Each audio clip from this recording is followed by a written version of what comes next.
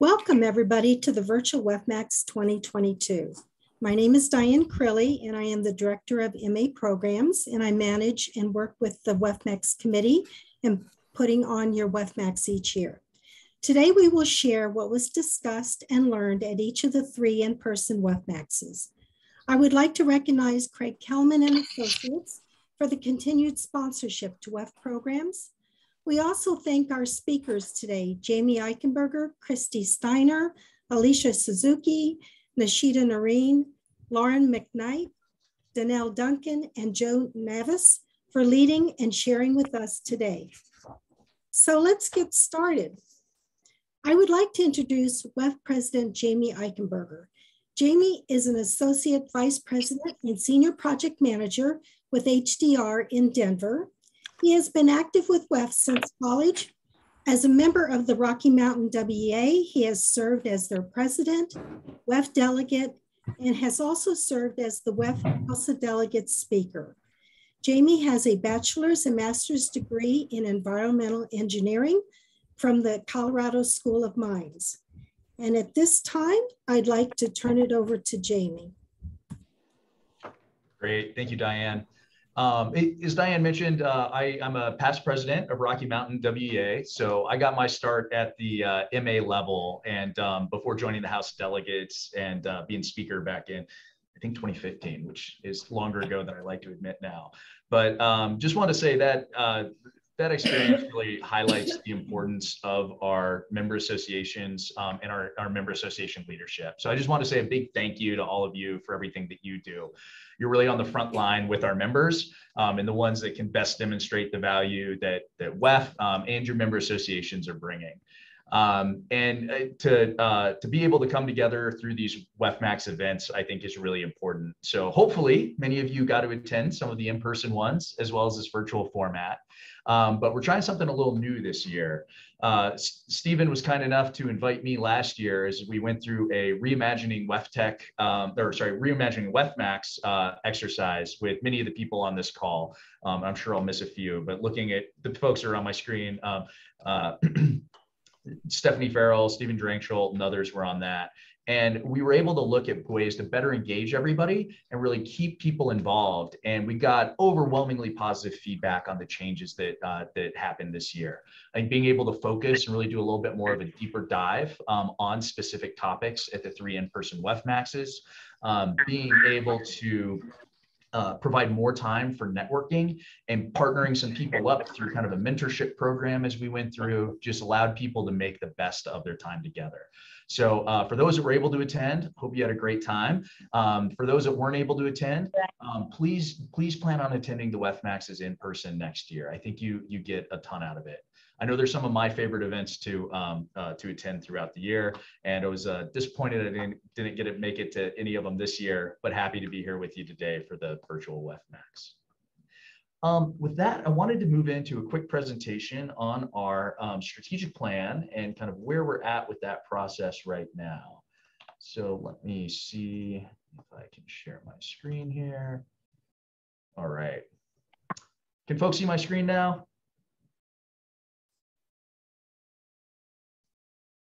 I'll assume silence is accepted on this one. Yep. So the first thing I really wanted to touch on is just why we go through this whole strategic planning process. And I know many of our member associations, many of you all have gone through this process at your own MAs over the last few years.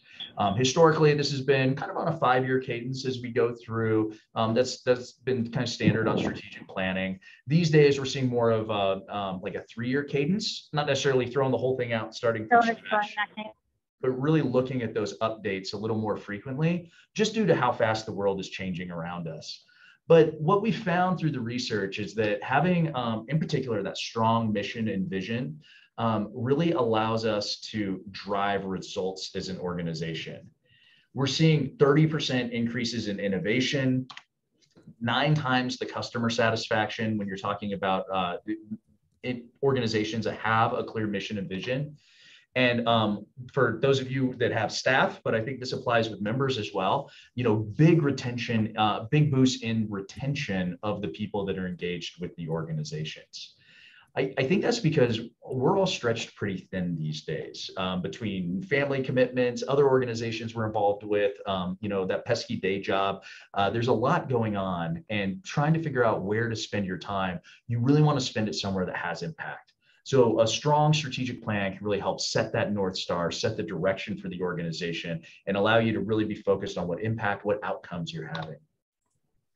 So we started this process for WEF at the national level a little over a year ago, and we engaged a consultant through consulting, who I've poached most of these slides from, so thank you through, to help us through this process. And we really wanted to start from scratch. It had been a little over a decade since we had done our last strategic plan, our last major update. We have had a couple of updates over that time, most recently in 2018. But I'm pretty good. Yourself? We are in the process of looking at this from the beginning. So we wanted to start with an assessment phase, and we spent kind of our first 3-4 months really going through that, understanding where we are in the market, getting a lot of feedback from our members and different stakeholders, and then moved in the envisioning phase, really the spring of this year, working on developing our mission and vision statement.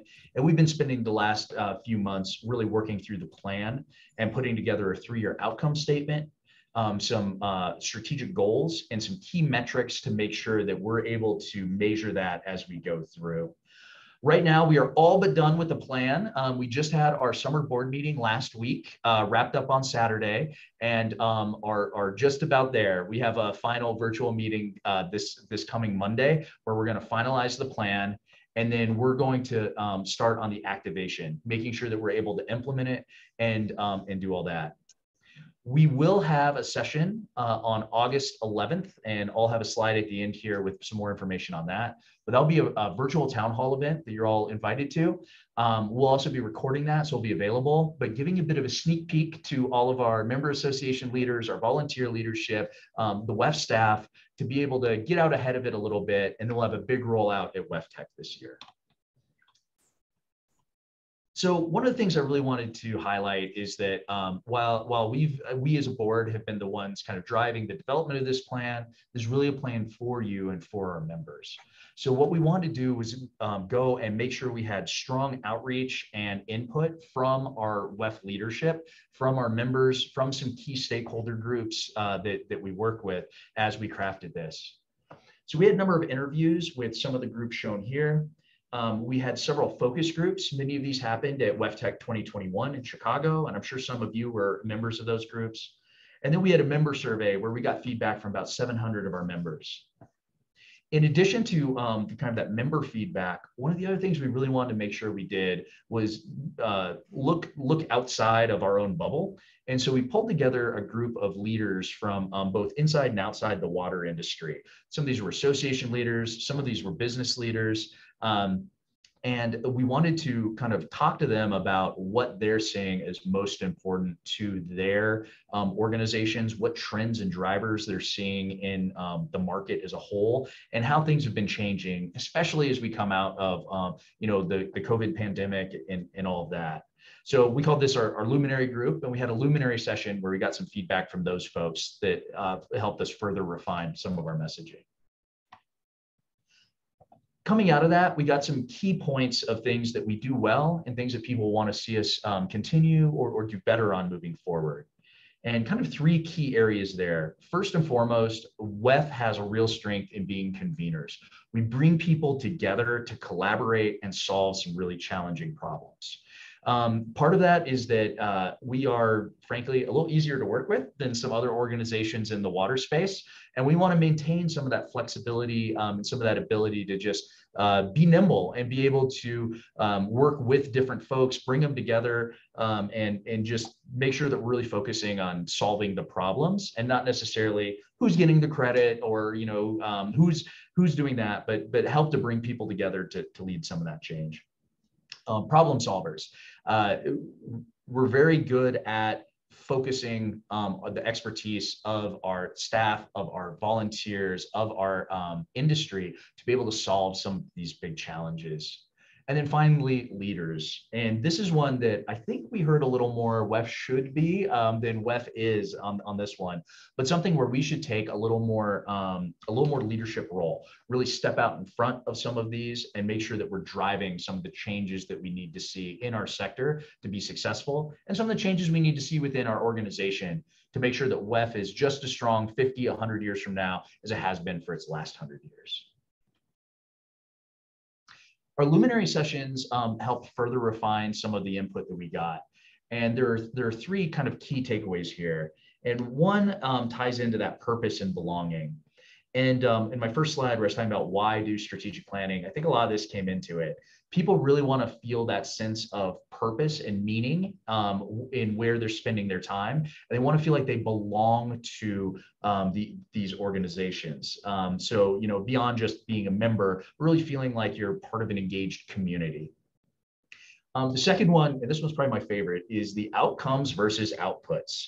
What impact are we having? What actual change are we driving as an organization versus what kind of materials are we putting out there?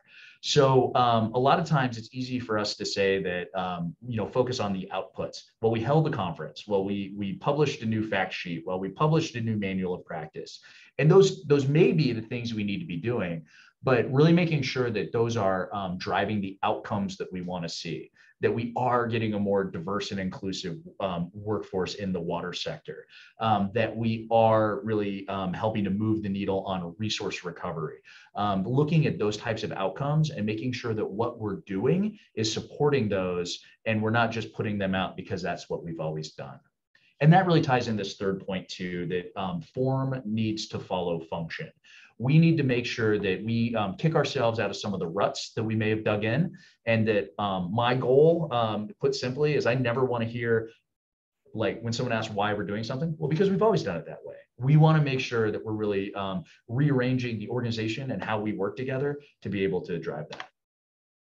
So with all that, what we're going to end up with is this 3-year strategy map. And so we'll have our mission, our vision, our 3-year outcome statement, and then goals, metrics, and strategies that are really driving that forward. We want to look in this 3-year time frame. We felt like that was the right time to get in and then reevaluate this, see what type of progress we've made, and then make any readjustments that we need to. And then underlying all of these are cultural values. And these cultural values are going to have, I think, a noticeable and significant shift in how the organization operates, where we focus, and how we interact with our members and our other stakeholders. So ending where we began, I just wanted to pop this up again. We are finishing up the planning phase right now, moving into activation. We'll have this big rollout at WEF Tech. But before that, I did want to throw out the save the date for all of you. Hopefully everyone on this call received an email I think came from Water Environment Federation, but with a letter from me inviting you to the town hall. It will be taking place on August 11th from 2 to 2:45 Eastern time. And we'll be going through the values, the mission vision, our 3-year outcomes, and our goals as part of this town hall. I want to give you all kind of a sneak peek before the big public rollout and ask for your help in being ambassadors to help us move this message forward. So with that, I am done with my portion of the presentation. And I believe we are moving on into the next step here. Diane, I had my agenda up in front of me and realized I closed it. So what? At this point in time, we're going to move into our WEFMAX recap and turn it over to Christy Steiner. Awesome. So hopefully you can see my screen.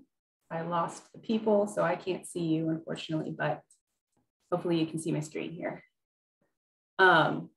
So as you can see from these photos, and thank you to Lance and Alicia, because these came from them, we had a blast in Hawaii. And thank you again to Hawaii for hosting, because they really did a great job of making us all feel like family while we were there.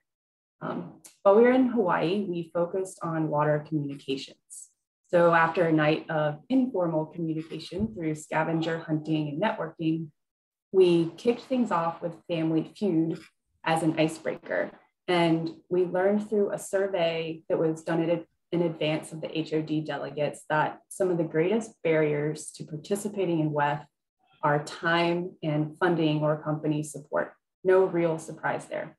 But we also learned that people feel the top services missing are better support from WEF for facilitating sharing and communication across our member associations. So that we also explored WEF's brand and kind of the perception in the room around water communications through a World Cafe exercise with questions like, how would you describe WEF to a coworker?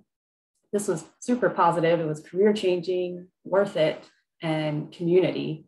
But we also asked what comes to mind when you think of water communications. And that was a little more across the board, like poor marketing, like toilet to tap that kind of draws some not so nice imagery, and more technical communication like CSO and boil advisories. So maybe work on the marketing, but we're good at the technical stuff.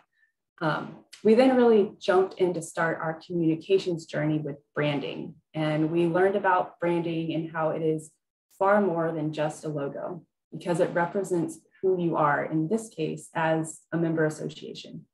So it conveys your mission, your vision, your values. It is the experience that you want to create for your members. It's the thoughts and the feelings that you want to be evoking when they hear your name or when they see your written communications. And it's really what makes you unique as an MA. So we learned that communication is really where MA brand begins, and that all of your communications need a target audience to be effective, because if it is for everyone, it won't reach anyone. And thank you, Stephen, for hammering that home several times. We will never forget that phrase. So we then heard from Nishida on Arizona WEA's efforts around their communications planning.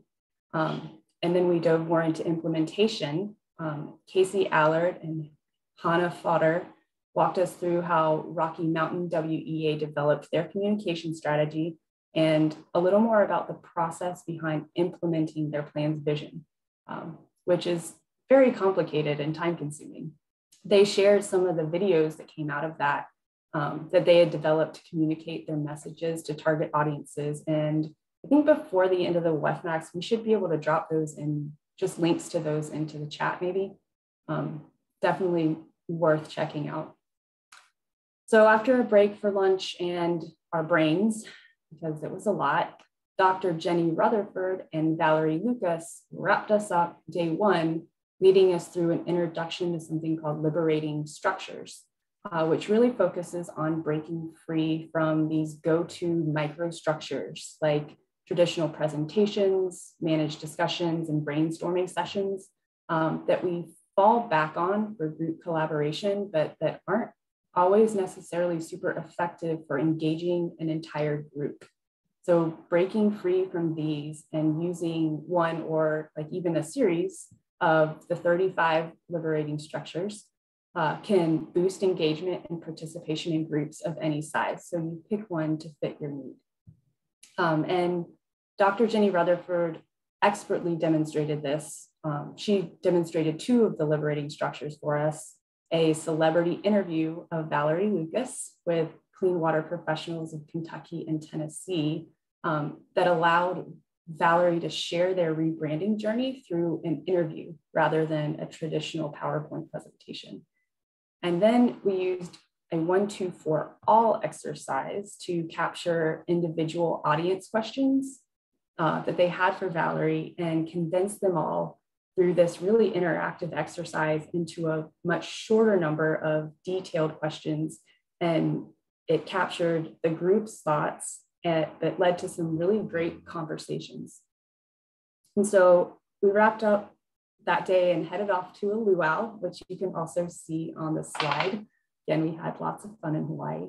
And then we came back day two, which was after some general WEF updates, more focused on hearing specific examples from member associations and what they're doing to advance communications. And today we get to hear from our host MA in Hawaii about their dedicated efforts to improving communications. So I'm excited to introduce Alicia Suzuki. She is the current president of Hawaii Water Environment Association. And when she's not working on improving their communications, she loves solving client challenges through water and wastewater designs for Kennedy Jenks. Well, Alicia, I'll hand it over to you. Okay. I think you need to stop your screen share. So. Yeah, I would say I don't know how to stop sharing them. Maybe at the top. I don't see. Oh, there it is. There you go. Thanks. Share. All right. I assume that you can see my screen. So thank you everyone for having me. Thank you, Christy, for giving a great recap of our time in Hawaii. I'm grateful to be representing HWA and meeting all of you virtually. So I'll be sharing about HWA's communication avenues and the various media that we use and debatably effective ways that we communicate with our members, and share an example of a resource we use to share externally when our audience is public outreach. So as Stephen reminded us during WEFMAX, if the audience is everyone, your impact is no one. And so we have a lot of various communication methods to be able to meet or reach our targeted audiences at these frequencies. Some messages are better delivered as a quick photo, or some should be read as a news article. So this list just shows the different platforms that I'll go through and their frequencies that we try to hit.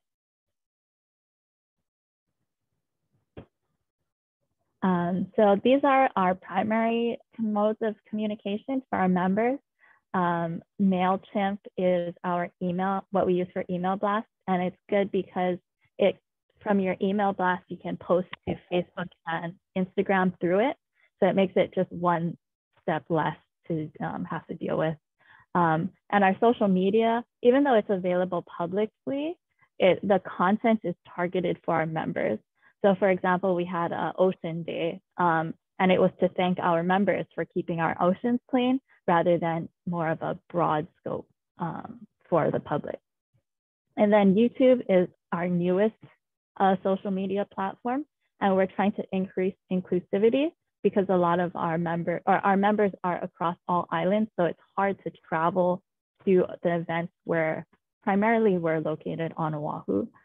So we're able to archive past presentations for those that couldn't attend in person.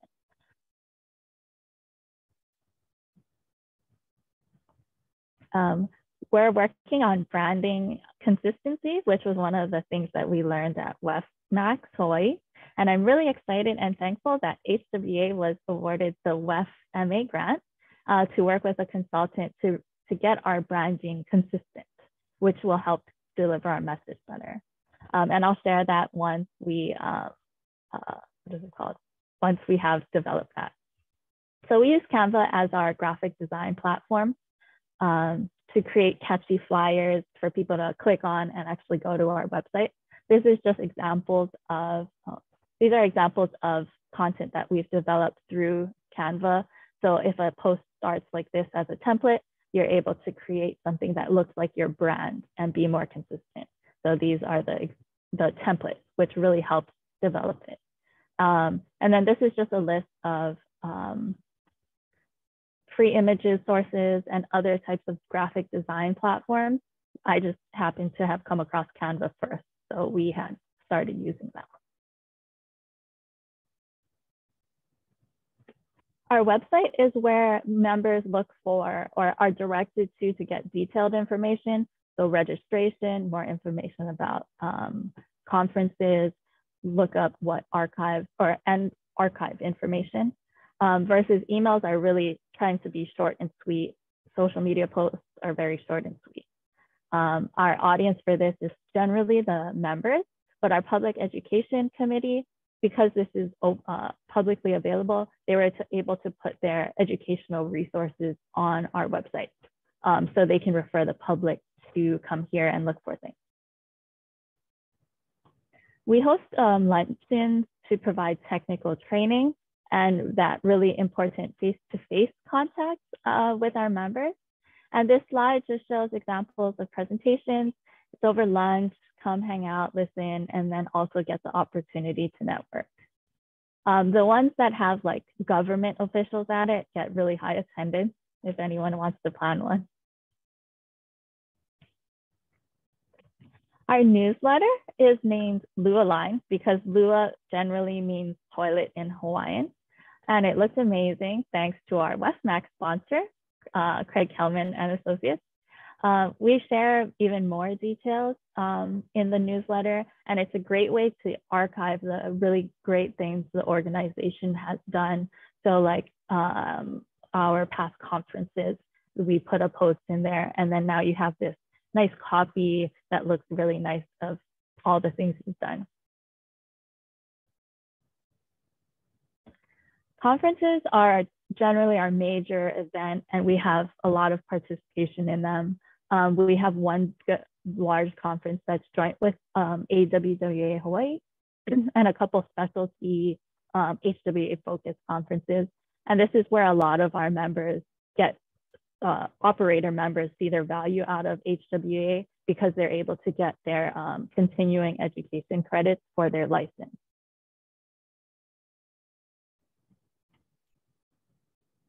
Our committees also are very important communicators for our organization, and their communication looks different. So the public education, they'll make a booth at various events to share about our industry and like messages like unflushables. The student affairs, their communications are, for example, when they do scholarships, that helps communicate the profession and get people interested. And then young professionals are very good at communicating over food and drink.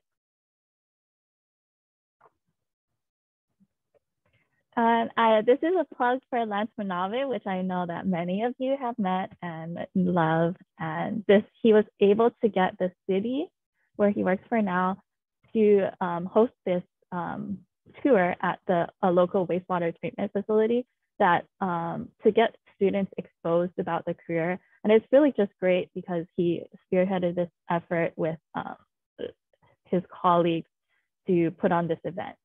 So it wasn't through HWA, but I'm going to take credit because Lance is our member. And then this next section, I'll just quickly go through these slides. You can see the contrast of how we communicate to our members versus how we communicate to the public. And so thank you to Kyle Yukimoto for developing this content. So this freshwater is an unlimited resource. This is the concept that we're trying to help the public understand. These slides are very picture-based, just to be very capturing. I used these actually at an outreach event for students. So for them to kind of understand these concepts, lots of pictures is helpful, talk from it. The event was outside, so they ended up being printed on these large, on like 11 by 17s behind me. And it just helped them see, understand, getting from, not toilet to tap, but like where we get our water from, and then how your water gets delivered to you. This thing got a facelift recently. So I'm just clicking through because it's more of the content that I wanted to share with you. Oops, went backwards. That it's trying to be consistent through the presentation so it's not distracting. Helps. Lots of photos, like these students don't know what these things are, and just getting them exposed to at a high level so that they ask more questions, become more interested is kind of our goal here. So take them all the way through water reuse, which was pretty interesting to these kids that I did it to recently. And then also throw in the remind your parents not to throw grease down the drain. I think we're almost done here. And this was not from a picture from WEFMAX Hawaii, but it's what it looks like every day here. So I will turn it over to Nishita next, I think. Thank you very much. Thank you. Hello, all. All right. Thanks, Alicia. I am going to share my screen. And we are going to talk about can you all see my screen? I'm assuming that's a yes. I haven't heard anything otherwise. So I just wanted to thank Diane for helping us organize all of this. It's a great way to remind us of all the work that we did with the WEFMAX and all the takeaways that we had and the action items that came out of this. The South Carolina WEFMAX was focused on engagement of emerging professionals, emerging leaders within WEF and their MAs. It basically comes out of like the HOD work group. WEF and their associated MAs rely on new leaders to join like committees and HOD and the MA boards and other leadership opportunities. But in order to do that, WEF also recognizes that, you know, we need to have pathways and remove any hurdles or challenges that there may be to engage these emerging professionals, and keeping like the purposes in mind. As you can see on the screen, we, Jeff Berlin and I, built the agenda, kind of breaking it up into identified hurdles and challenges. What are the current efforts? What are the current success stories that WEF is doing at like a national, international level in order to engage emerging professionals, and what's happening at like local MAs. And we heard great success stories. We heard, you know, everything from like outreach events to leadership academies that are very focused on trying and providing all of the resources available to these members in order to be successful as leaders within their MAs. And that kind of goes back to the creating of pathways that was identified as one of the purposes. With what we are doing well, we also have to dive into what we can do better, where the gaps are, and what we need to improve on and what we need to focus on. So we spent the second half of the first day kind of diving into potential solutions and developing like next steps and action items. A lot of these were brainstorming sessions. They were very interactive activities. And I mean, for me, my biggest takeaway of that was there really is no one big solution that'll resolve a lot of things, but there definitely are approaches that we can implement in order to find or customize a solution for your MA. And I think what surprised us, all of the participants, is the very big surprise happened at the start of the first day, where we started talking about hurdles, and we were talking about how we can identify which hurdles to focus on, and it completely threw us for a loop. And we will talk a little bit more about that in a second. But I did want to focus on the identified hurdles. And this is important because we have to first recognize what we need to resolve before we can resolve it. So as you can see on the screen, these were the hurdles that were identified by the HOD work group with regards to lack of engagement from our emerging leaders or emerging professionals. We saw how a lot of this does apply to pretty much to across the board, just engagement irrespective of the years of experience within our industry or sector. And this was something that was surveyed by the HOD through various member groups and demographics.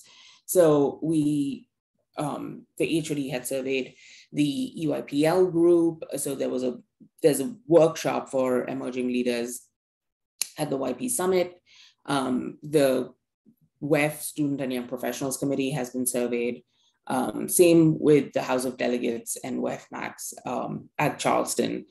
And just as a heads up, the WEFMAX Charleston completely threw us out for a loop when the results came out. And I would like to introduce Lauren McKnight to talk a little more about that. She is a project engineer for Black and Veatch and is a member of the South Carolina section. She's currently the chair of the South Carolina section's joint YP committee. And she was also one of the participants at the South Carolina WEFMAX. And she got to attend it through a WEF grant, through the WEF grant program. So with that, I will let Lauren speak.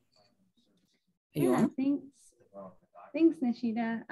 I appreciate the opportunity to kind of come on.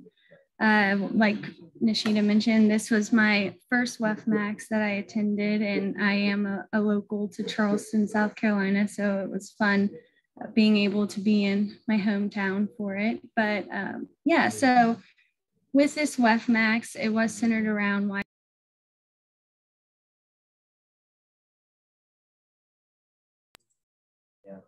It says that I'm muted. Can you guys hear me?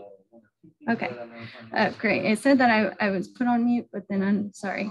But anyways, our section actually, since it was centered around YPs, thought it would be very important to have us there. And I think a couple of other sections as well. Hopefully those YPs decided to join today too. I believe there was one from Canada, there were others more in the United States, and we actually became very good friends after that. We became friends on LinkedIn, all of that stuff, but we kind of at first stayed together in like a group of 4 or 5 of us, and surprisingly it was all girls, which was cool to see. But anyways, the WEFMAX started out, like Nishita was saying, where we were able to see what hurdles WEF or those groups that had already done these polls really identified as these hurdles to get more YPs engaged.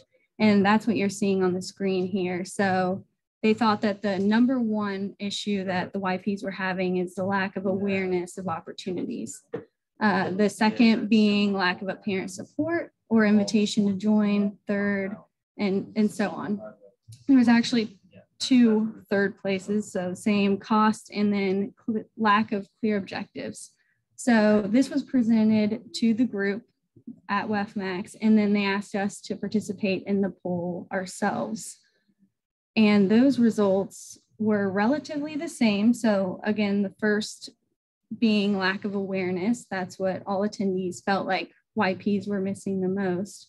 Lack of apparent support or invitation to join. And then this number 4, but the third that they chose, lack of perceived value, that kind of comes to play in a second. And, you know, we're newer to the group, so there was a table of just YPs. And I believe, so it was just YPs and then a past WEF president. And I just randomly mentioned like, wow, those were my bottom 3. And they were all like, well, you need to say something. Well, I'm new, this is my first WEFMAX. So we're kind of just talking and other YPs are agreeing with me. And so this past president is like, okay, we need to do just the YPs now. So we did that, and those results showed that the number one issue that at least we were seeing was the need for existing leadership to embrace emerging professionals as leaders in the WEF community. And I think Nishita kind of touched on that a little bit, being that this industry in general, you don't learn this in school. This is over years and years of industry knowledge, there's history there. People don't actually know what we do. You know, we're first responders, but we weren't even mentioned as first responders during COVID. Yeah, so I think that YPs could be a little bit intimidated by not being 15 years of experience. Like you just saying that, oh, okay, he knows what he's talking about. 1 year of experience? No, sorry, I don't want you designing my plan, you know? So that was our number one. And then number two was lack of resources, which the number one for the people who are actually involved in the association or have been for a while was lack of awareness of opportunities. So I think that plays hand in hand. YPs are saying, yeah, we don't know how to get to those resources. And then people who have been involved say, yeah, they don't know where to get the resources. So I thought that was conjoined, like that made a lot of sense. And then the third, lack of apparent support or invitation to join. And I think that played a role in our number one for the YPs of the need for existing leadership to embrace emerging professionals. I think that because this is such a historical, like you just have to have so much knowledge, and people really value that you've been in the industry a long time. And so I feel like there's a little bit of a pay your dues type of mentality. Not everyone feels that way. And it's just some people, I feel like there's ways to do things. There's steps that you need to take. And if you don't take those steps and you just jump, people are perceive you a little bit differently. Maybe they find you a little less appealing. But so from those poll results, that automatically started out with conversation of, well, how do we fix it? And so they actually brought all of the YPs up to the front of the room, and we just got questioned. So it was just like, what can we do? How do we help you? And one of the biggest thing is, well, we can't get YP, like we can try to help YPs, but they don't want our help. They don't want to get involved in the association. So it's that lack of perceived value. And so they identified, if you could go back to that last slide, Nishida, the lack of awareness of opportunities. And so I think that plays a role into that unaware of the value that the association plays into your opportunities. I know for me, myself, I actually just started with Black and Beach in December, and that's because I met my new boss through WEF.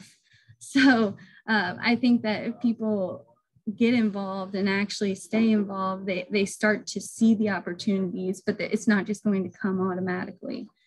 So that brings us to our first kind of discussion. We talked about what is the definition of the hurdle. So are these resources, if we say that they're there, are they available to someone who's never seen the website before? How are they able to navigate to these different places? And if they are they able to do it by themselves, or does somebody need to tell them how to navigate? So with that, we wanted to kind of give ourselves some potential solutions that can help just to discuss. We mentioned targeted messaging, micro volunteering, and identifying champions. So within our presentation, so each YP was kind of called upon to give what their YP committees are doing within their individual MAs. And some of them said, well, we appoint a YP to be on every committee. Every committee within our MA has a YP representative. And so they come back to the YP meetings and discuss what's going on in the association. We're doing this volunteer opportunity with water charities. You should get involved. We're doing this 5K. So the YPs are really knowledgeable of everything going on in their specific MA.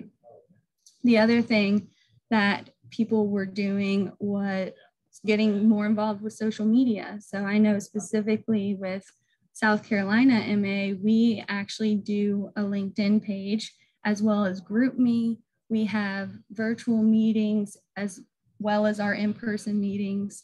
And then we do YP highlights. So YPs like recognition. We all want to be acknowledged that we're doing a great job. We want to keep moving forward. So if a YP in our MA is doing a great job, we feature them on LinkedIn. It's a great opportunity for employers to see it. It's a great opportunity for them to share it, just to kind of, I feel like a lot of people who've been involved in the association previously don't realize that you may have already built your resume. And as much as this is a nonprofit organization, we're still building our resume.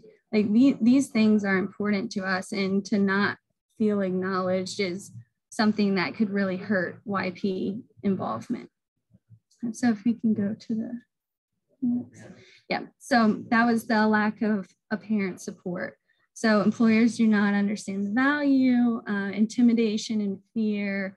Then there's just a bias. I talked about that, just industry bias of I put in my time, so you're gonna have to do the same. It took me 5 years to get here, so you're gonna have to do your 5 years of time. Invitation to join. So I know I personally, whenever I got out of college, I had a great mentor. My boss was very involved, which is why I got involved. But other people who have never heard of the association or don't have that support need to be invited by someone as well. So what potential solutions do we have for that? And we specifically talked about a mentor-mentee program. And this was actually initiated, or I guess not, it's been done before, but it was also implemented in the Charleston WEFMAX. So if you were a first WEFMAX attendee, you actually were assigned a mentor. And my mentor was awesome. He was the first person that I met. And I will say it was a lot easier because you always have that go by. I was lucky enough to have another YP that I showed up with, but it was very nice to kind of talk. We had similar interests. He kind of shared some papers that he wrote, and he's all the way in Arizona. So I would have never made that connection if it wasn't for being assigned that mentor. So we identified a bunch of different potential solutions, but one of the other hurdles that was a big topic of discussion was the needing for the existing leadership to embrace those professionals. So you may say, well, I embrace them. I reach out every once in a while, but I feel like it's a little bit more than just reaching out once or twice. I feel like it's more of a relationship base. So one of the things we also found out is none of the YPs knew delegates. We didn't know what a delegate at large was. We didn't know any of that structure. And so I felt, and I asked several people, like, how does that correlate? Like, how does that work? And I was like, well, I feel like the delegates, like mostly, they should be the one really fostering the relationships because they know how to do it. Obviously, they're in the spot they are because they're very involved. They know who to contact if you have any issues. And just speaking from my personal experience at WEFMAX, I actually received a mentor or kind of kept in touch with a mentor, Bill Davis.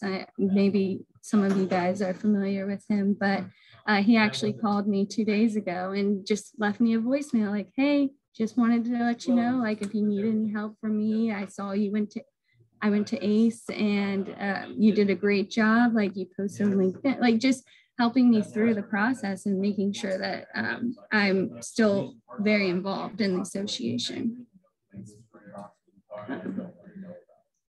So another thing that I don't know how I'm doing on time. I didn't look before I started, but we can run through this and then we can maybe just talk about what we want to do during the breakout session. I think,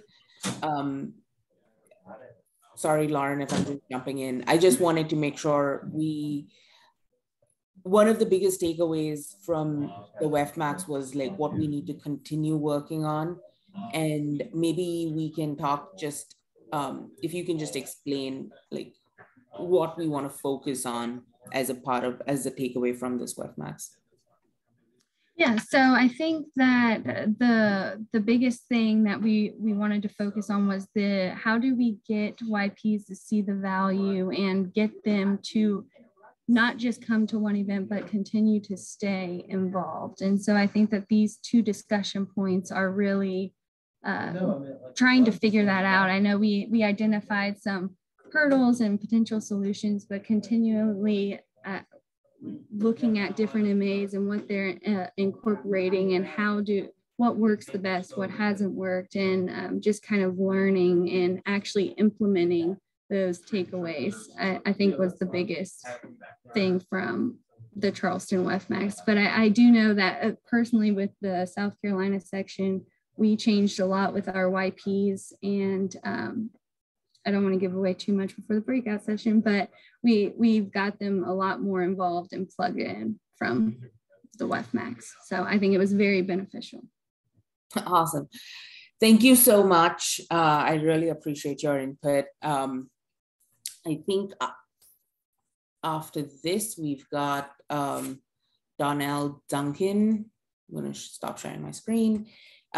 He is the Associate Vice President of Arcadis, and he serves WEF as the Speaker-elect for the House of Delegates and a co-chair for the Board of Trustees DE&I Committee. He's also earned a Diversity, Equity, and Inclusion in the Workplace certificate from the University of South Florida, and is a licensed professional in 27 states, which is incredible. So with that, I'm going to hand it over to Donnell. Thank you so much, Nashida, and we appreciate all that was done in the other sessions. I'm just going to take a couple minutes to give a quick recap of what happened in the final WEFMAX, Fargo. And in the interest of time, I'll defer as much time as I could to Joe Navas to talk about inclusive events. So just from a top line, we first asked everyone to tell us how important DE&I is to their MEs, and about 52% said that DE&I is relatively important in their MA, medium level. And we started getting into rolling out our DE&I toolkit. Took some time to do a deep dive into it, ensuring that everybody knew that DE&I is not common knowledge, and the purpose of the toolkit is just to spread some basic understanding to each of the MAs that are interested in bringing DE&I into what they are doing, giving some level of basic starting points and some information to go along the way. We asked for some feedback from the MAs on what has been happening pertaining to DE&I in their MAs. So a few have already started subcommittees. Some have been using the toolkit, which has been really good. And we tapped into some questions about DE&I challenges that MAs are facing. And some of the comments that were made was that keeping up the momentum and assigning volunteers. It's really great to start off with a bang, but how do you continue the process? Some have talked about their biggest challenge is developing events that are inclusive for all of their members. So Joe is going to talk some more about that in a minute or two. And we had just a higher level question that we asked about feedback on WEF's communication with these tools and toolkits that we create. And the feedback we got was that they're not always the most accessible. And I like something that Jamie said earlier, with the new strategic plan, we're going to focus on the outcomes and not just on the tools and the things that we're passing out. So we are going to be thinking about that even more as we delve into the DE&I aspect of what the organization is doing. We did a couple brainstorming exercises, talking about understanding DE&I, what does diversity mean to you? What does it mean to be included? And we let each of the participants share their thoughts. We got some really interesting insight from Alaska. Alaska had a very unique perspective where 2/3 of the population is in South Central Alaska. So getting participation from members who are in more rural areas is a significant challenge, which is very unique in terms of the separation within Alaska from some of the other MAs that we were engaging. And we talked about the importance of addressing the issues that are being faced. We did something called crowdsourcing solutions. So someone mentioned a solution, a problem, and then we worked together to come up with some ideas for a solution. So for Alaska, we talked about, hey, let's focus on potentially making your in-person meetings hybrid to ensure that members who are unable to attend from more rural areas can get an opportunity to participate. And then we had Nebraska talk about some challenges with the timing for scheduling meetings, and we came up with some potential solutions, potentially vary the locations of the meetings and 30-minute Zoom meetings to accommodate people who cannot attend.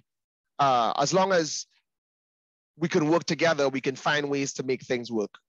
We had a presentation from Ebony Green on organizing residents to prioritize and influence infrastructure in targeted communities. And we did some practices or shared some best practices on how you can get the community organized to address their own issues.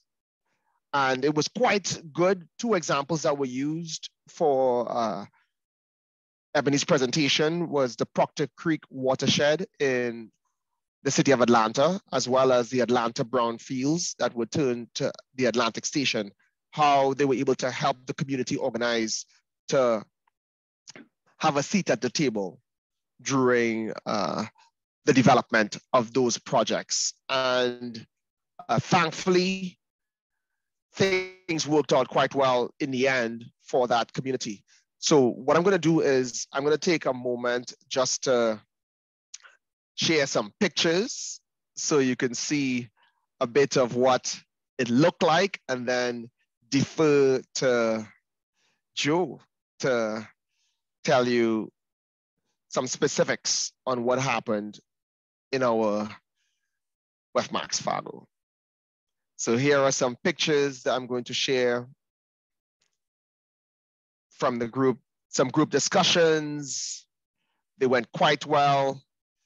Our format was very interactive. We decided to do everything like workshops. We even had a little competition here where you had to create a small boat out of foil that can carry the most coins. And we had to test it to see how many coins your boat could carry. Very interesting way of just making engineering fun. This was our group picture at the end. Thankful to all those who attended and participated. The group went for a run. One of the things that is great about Fargo, the weather was really nice at the point in time that we were there. And a highlight were the giveaways that the North Dakota WEA provided. This is just a picture of a couple of the things. It was a wonderful package of giveaways, and we definitely want to give credit to them for making us feel at home. And we had Diego Rosso from the board to give a great presentation. And also there were tours at some wastewater facilities in the area that the group went out to. We had dinner at this really nice brewery. So we got a chance to hang out with one another. And in the parking lot was this very interesting car that we thought we should take a picture of, just as a reminder that we were there. And this is a nice bus that gives you a free ride within the Fargo area from one location to the next. So the group got a chance to take a picture on that bus, which was quite an interesting experience. So yeah, thanks to everyone that helped us and participated in that gathering. And Joe is going to talk a little bit more about some specifics that we worked on during that session. Joe Navas is currently a project manager with McCarthy Building Company in Henderson, Nevada. He is originally from Lincoln, Nebraska, go Huskers, and graduated from the University of Nebraska, Lincoln, with a BS in construction management. Joe currently is the leader of our DE&I committee, and he is going to take it away now. Thank you very much, and to all that participated. And Joe, over to you. Awesome. Thank you, Donnell. I think I'd be remiss if I didn't say this. The event that Donnell created was just fantastic, and it was super interactive. Like, we all left there going like, wow, we just didn't get talked at during presentations this whole time. We actually like got to do work and work on ourselves and work on our M&A. So shout out to Donnell for putting that together. This is just one of the presentations where I got to talk at everybody. So just know that this is very few. So you already heard about me. Just this is the quick slide I have just to highlight everything he already said. Probably the family is the only thing didn't get mentioned there, which is very important to myself as well. So what we talked about was planning an inclusive MA event takes data collection, preparation, things at the event, what's going on in the sessions, and then, last but not least, your MA board support. So when you talk about data collection, we just pointed out the facts that, if you don't really know what's going on at your conference, it's tough to make the right changes to make your maybe not your conference or even your event. It's tough to make it more inclusive, right? So how are you capturing that speaker data? How are you documenting paid versus non-paid speakers and their demographics? So just something to really think about when you're doing your own events, and probably more specifically your conferences. So preparation. I think we all understand that in the jobs we do. The more you prep, the more you plan, the better things go. So do you have a speaker policy? Determine, any minimum representation you want, gender balance, the groups that are underrepresented, underdeserved, is there youth, right? And then what's kind of an easy one, I think, for all of us is just this functional diversity, right? We have engineers, operators, contractors, other businesses, manufacturers, just whatever it is that is involved in the water industry. There's a lot out there that maybe isn't typically represented at WEF. So, and then obviously geographical distribution. I think this is an easy way to maybe include some other MAs that can shed light on how to be more inclusive. And then don't forget, publicize that policy once you have it. You're going to get resistance, right? I think anybody that's kind of ventured down the D&I journey knows that there's going to be resistance. So expect to deal with we need quality or the best. Emphasize the breadth of talent in the world. And I think this is an awesome part of the conference where Donnell dived into his idea about a superiority complex that a lot of people have. And there's certainly not enough time here to talk about all that. So please join our breakout group. Maybe we'll dive into that. But really what we're saying when we say the superiority complex is that just because you're opening up your speaker policy, your presentation policy to more people, doesn't mean you're sacrificing quality. In fact, it could mean the opposite. Just the idea that those people aren't up to the same quality is that superiority complex, right? That's not true at all. So when you hear that, stop it. So it's not right. We want that diversity of thought. Those people are probably going to be better anyways, because it's not going to be the same old ho-hum speaker that we've all come to hear anyway. So proposals, submissions, cast a wider net, announce earlier. Also, hey, what lived experiences do you bring, right? Like that actually kind of separates the submission sometimes. And then will the panel offer scientific, intellectual, regional, political, ethnic, cultural diversity to the conference, right? That's a whole nother category of things that you can start to bring diversity into your events. And then, fund the diversity fellowships, like pay the speaker's travel costs, right? Consider streamline application that where you encourage the unfamiliar folks with submissions. And that's more or less like almost what we were talking about in the YP thing, where people that have always done this, have done this forever, just know how to get their presentations approved.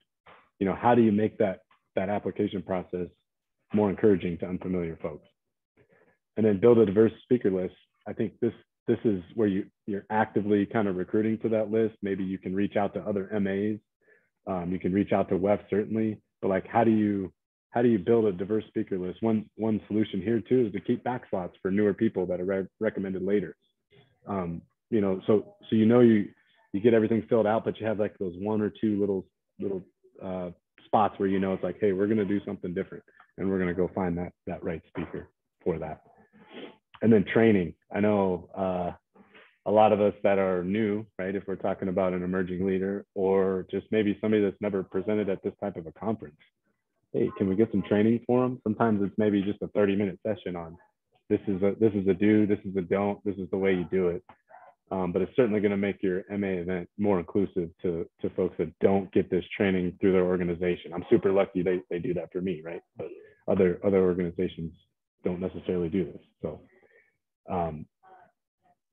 a balanced program committee, I think, is really important when you're talking about how to set up your event, right? So if you're getting a program committee that just kind of is the same old, it's always been the same people that have always done it, and you're ending up with a certain type of diversity that your DE&I perspective isn't what it should be, right? Really consider about how to balance that committee, right? Because they're gonna figure out those people are gonna bring different solutions, different expectations, different views to that. And then even if that's not realistic, you could consider a review with a D&I lens. So maybe you have a D&I committee, or just saying, hey, let's just look at this program for diversity, equity, inclusion. Are we doing the best we can? Marketing and visuals, huge. I think this is something that I think goes beyond even just WEF and MAs. This is really something that any organization can work on, but really it's, you know, providing that guidance, the pronoun usage on what the visuals should look like, encourage the conference imagery is inclusive, right? I mean, if we're looking at our imagery we're going to put out there, are we portraying some sort of message that we don't intend to? Try not to use stock photos, right? This is important because stock photos, I'm not sure how many people are aware, but they actually have a bias to them. You know, so as stock photos get clicked on and Google tracks who's clicking on the most ones and saving the most ones, well, it tends to be a bias towards one type of stock photo, right? So just be careful when you're doing that. And then WEF probably has photos, right? I mean, WEF spend a lot of time to make sure that their marketing and visuals are you know, inclusive. So reach out. There's certainly help. So at the event, the fun stuff. Have an anti-harassment policy, right?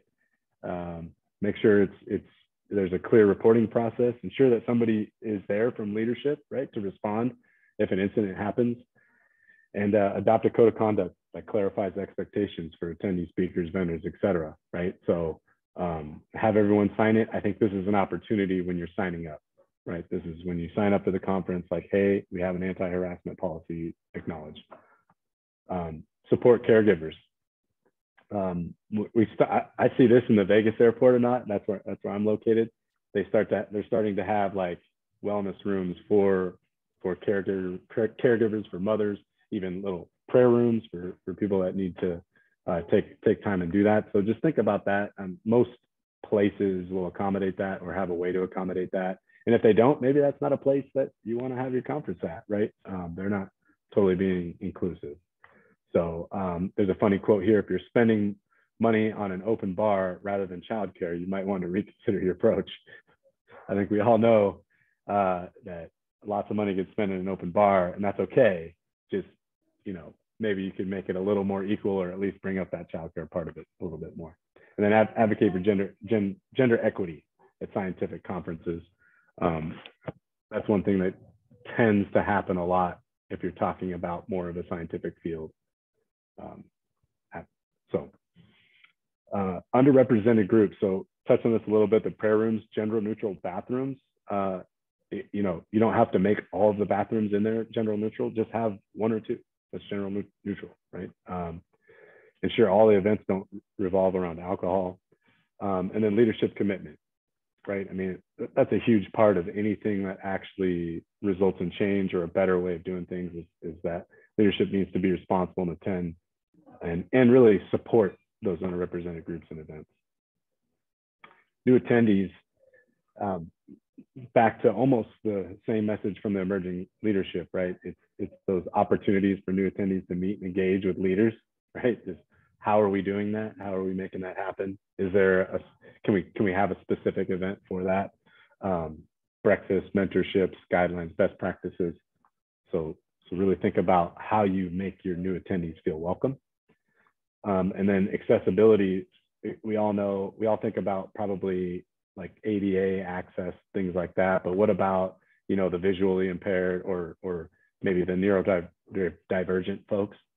So just thinking about thinking about all the accessibility and what can you do to be better at your event.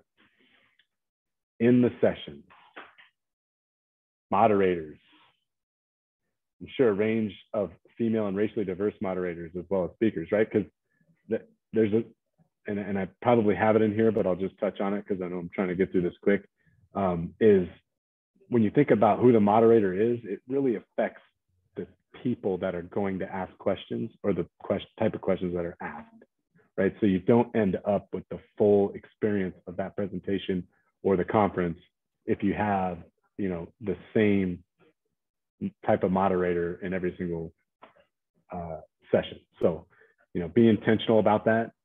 There's also, it's right here. When the session chairs were asked to take a question from a woman or early career researcher first, it visibly changed the dynamic of the Q&A sessions, right?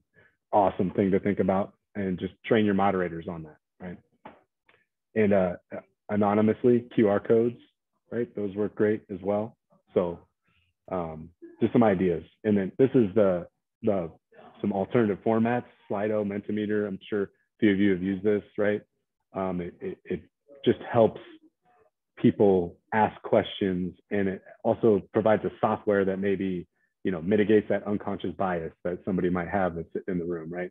Because we all can recognize we all have an unconscious bias. So,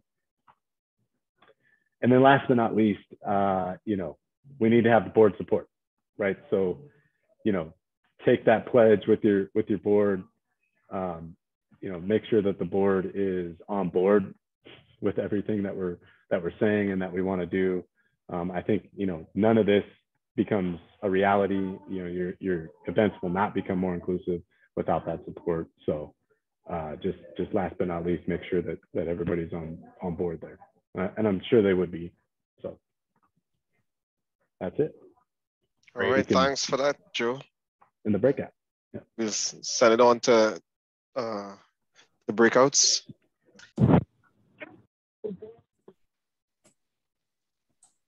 All good information, everyone. Never enough time.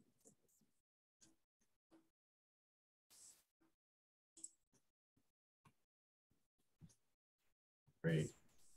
Well, with our last couple of minutes here, I just wanted to encourage the scribes from each of the breakout rooms to please type in your 2 to 3 key takeaways in the chat box here before we all leave. But also just wanted to kind of close us out and just say thank you to everyone again for attending. I know I mentioned I wasn't able to make any of the in-person WEFMAXs this year, so it was really helpful to hear the takeaways from Hawaii, Charleston, and Fargo. I appreciate this format too. I think as we talk about diversity and inclusion, one of the things we did learn through our last couple years of surviving the pandemic has been that while we miss the face-to-face, and there's certainly still a need for that, that having these virtual opportunities to connect really allows us to reach a broader and more diverse group, especially those whose jobs or family situations don't allow them to travel, or may not have the seniority in their organizations to be able to go to the conferences and things like some of the rest of us do. So I encourage everybody to stay in touch. You know, we're several months here from our next WEFMAX meeting when we can all get back together. But with any of the connections that you've made from the in-person meetings, from the virtual, or even through WEFCOM, please just continue to reach out to each other and help support. Again, when I was in MA leadership, I know how valuable the relationships that I had made with other MA leaders at WEFMAX, at WEFTech, and those events really helped me through, especially my year as president, trying to get some initiatives off the ground. And of course, I'd be remiss if I didn't say we can all get together again here October 9th through 12th in New Orleans. So I hope to see everybody at WEFTech. So thank you all. I appreciate your time today and enjoy seeing everybody. Thanks, Jamie. Thank you, everybody. Bye. Thank you all. Bye.